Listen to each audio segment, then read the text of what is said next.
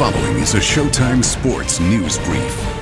Showtime Championship Boxing is here in Montreal, Canada, where undefeated IBF champion Lucian Bute is getting ready to square off against European southpaw Brian Magee. Bute recently signed a multi-fight contract with Showtime, leaving boxing pundits anxiously awaiting potential future fights against Mikkel Kessler and the winner of the Super 6. For Bute, however, his mind is fixed squarely on the fight ahead. Foarte adevărat, presa vorbește, nu sunt eu cel care am menționat. I'm only concentrating on Saturday night and Brian Magee and a good performance and the win.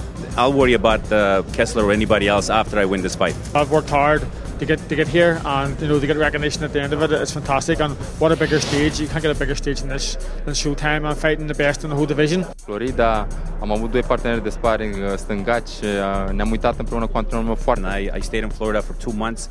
I had sparring two southpaws that helped me out, and I studied his tapes with my coach, and it's definitely going to be a different fight than I had before, but I have a plan to win the fight. Well, hopefully there'll be a new world champion in town. There's no doubt about it. It's going to be a hard fight.